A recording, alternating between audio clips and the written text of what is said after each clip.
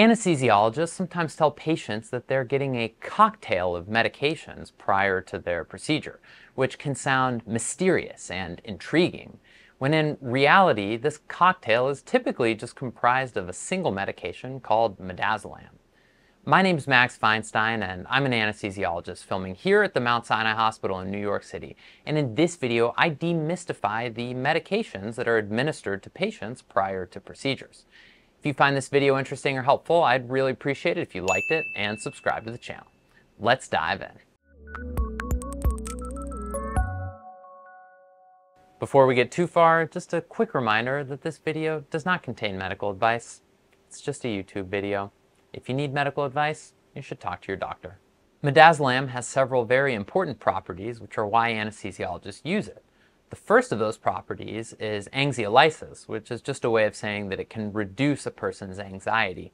This is, of course, very helpful coming into the operating room if a person is nervous about getting surgery, which is very often the case for understandable reasons. Another useful property of midazolam is that it can cause anterograde amnesia, meaning that patients won't remember anything after they've received the medication. There's an important distinction between anterograde amnesia, which means not remembering something after the medication's been administered, versus retrograde amnesia, which means not remembering something prior to the medication being administered.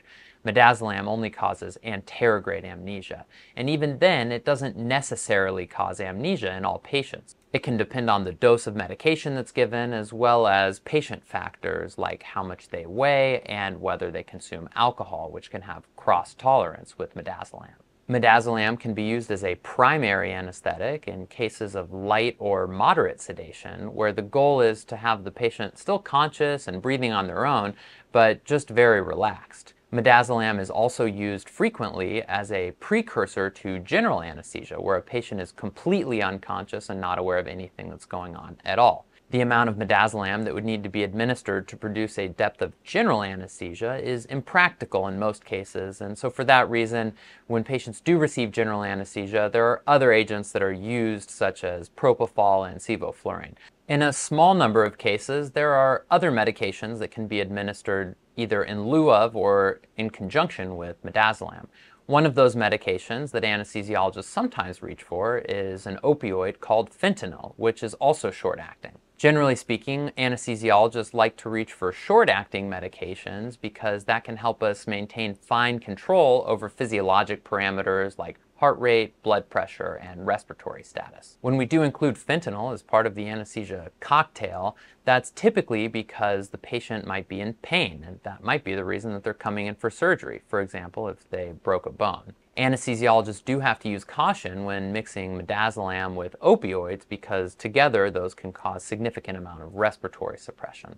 If the plan is for the patient to undergo general anesthesia, where they're going to be intubated and mechanically ventilated, then respiratory suppression is kind of a moot point, but it is very important for patients to be able to breathe on their own in the time period immediately prior to undergoing general anesthesia. Another medication that can be used as part of the anesthesia cocktail is a very low dose of propofol, which when given in 10 or 20 milligram increments won't produce general anesthesia in an adult, but will actually just produce anxiolysis and perhaps a bit of amnesia. Having said that, propofol can irritate the vein where it's injected, which can be a reason to avoid giving more propofol to an awake patient than they need.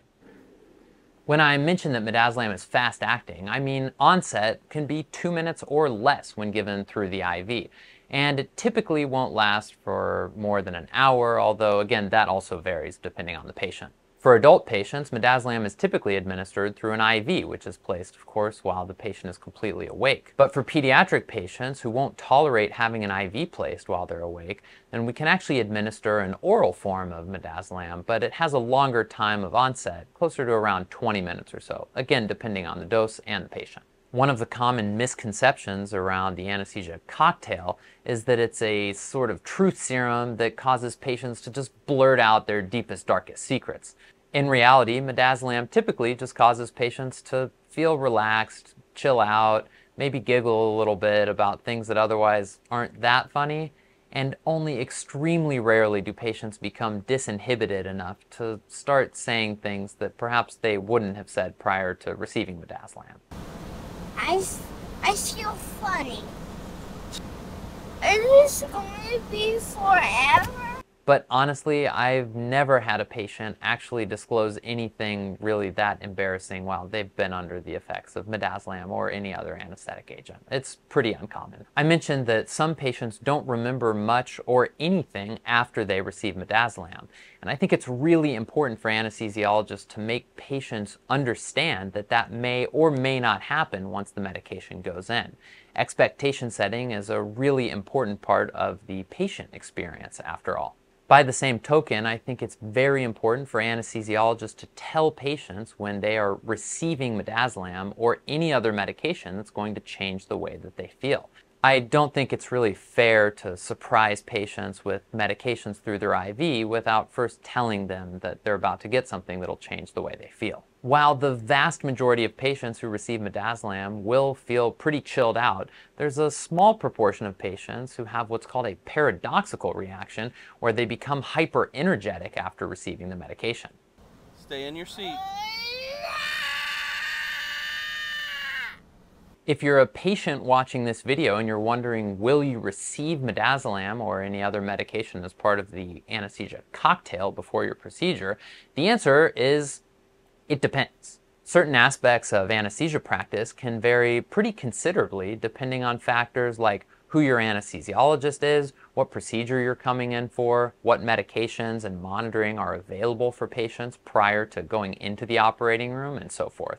For these reasons, it wouldn't be surprising to me to know that a patient who's coming in for, say, a laparoscopic appendectomy at a certain hospital would probably not be offered midazolam unless there were extenuating circumstances, whereas a different hospital that has different practice norms would routinely offer midazolam to patients who are coming in for the same procedure.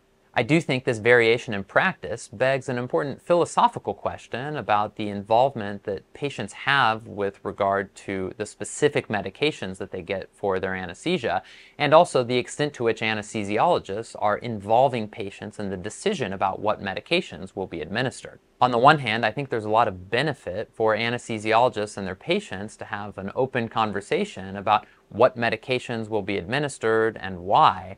But then on the other hand, that's also not entirely feasible, especially if a patient's under general anesthesia. And there's also an argument to be made for the fact that it can be overwhelming for patients to have to make medical decisions about the specifics of exactly what they're receiving as part of their anesthetic plan, that might overall make the experience more anxiety-inducing than it needs to be, as opposed to simply leaving the decisions to the anesthesiologists about how best to produce the outcome that the patient desires. For example, feeling relaxed or being completely unconscious for a procedure. If you are a patient and you do have any questions or concerns about any part of your anesthesia plan, then it's important to bring it up with your own physician before you undergo your procedure.